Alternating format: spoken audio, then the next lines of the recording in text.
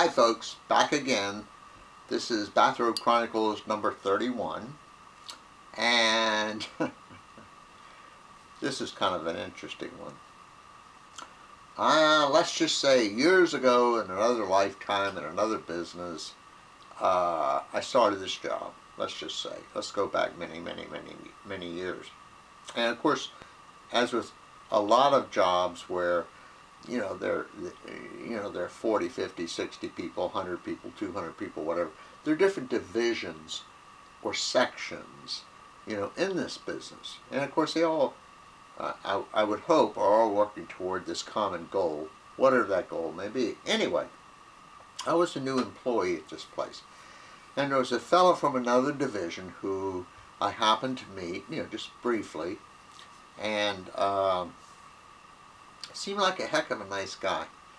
So anyway, and I'd only been at this business for a couple of weeks. Had to get something from upstairs. I went upstairs, walking down the hallway, getting whatever it was I was getting, and this fellow's door was open. So, hey, how you doing? And hey, how you doing? So, I went in to say hi.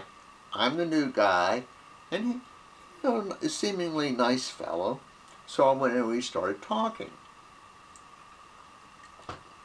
Now, the next thing I know, keeping in mind I had no idea what this so-called alternative complementary horseshit was at that time. This goes back quite a while.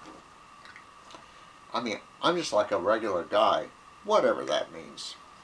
The next thing I know, he's talking something about electricity running up and down you or something. And the only thing I know or knew at the time was I didn't know what the hell he was talking about. It sounded too damn weird for me.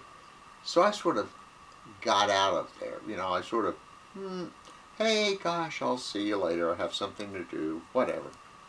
And I got out of there. Now, subsequently, he and I would see each other from time to time. Because, as I said, even though he was in a different division or section or whatever you want to call it than I, we were all in this big business, and of course, occasionally we would see each other. Anyway, several years later, honest folks, Boy Scout, was I a Boy Scout? I could have been. Was he either a Boy Scout or a Cub Scout, or I was a Cub Scout and a Boy Scout? I don't remember, but anyway, whatever, Boy Scout, Cub Scout honor. Here's what happened. We're standing outside one day talking. This is several years after this initial, get together, with the electricity and all that kind of stuff. So, we're standing outside talking. Excuse me.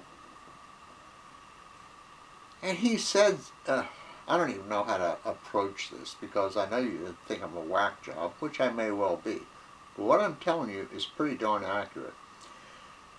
And do you guys know Richard Bach? He wrote Jonathan Livingston Seagull. I really like that book. Now, Richard Bach's kind of a whack job too. He's written a bunch of books. I ended up with 2 of the same title. Don't remember the title. And I remember I gave this fellow one of these books because, he was sort of whacked out anyway. So we're standing outside one day talking, and he said, gosh, I really appreciated the book and whatever.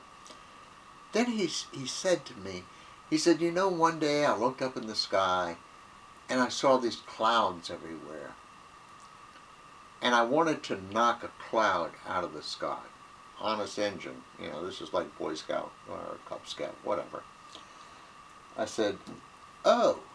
He said, yeah, so I picked a small cloud. This is what he's saying. I picked a small cloud and I knocked that baby out of the air.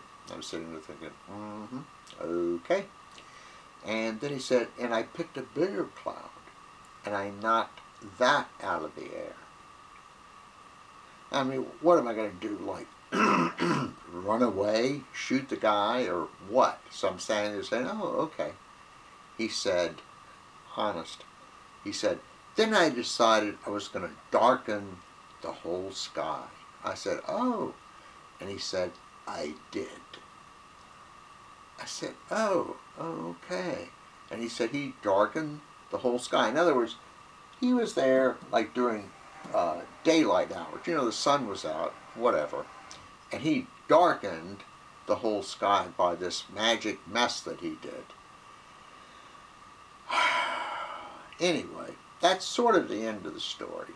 And I didn't confront him, you know, with all the obvious kinds of things. Oh gosh, during the day, with the sun out and everything else, and you darken the whole sky, and it never made the newspapers or TV.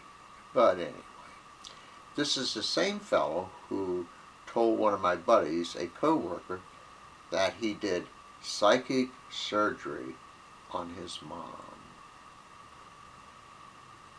Looking back, I think he was one of those Reiki folks and that energy bullshit and so forth and so on. But folks, this actually happened, and that's sort of the way it is. And as Pat Condell would say, peace.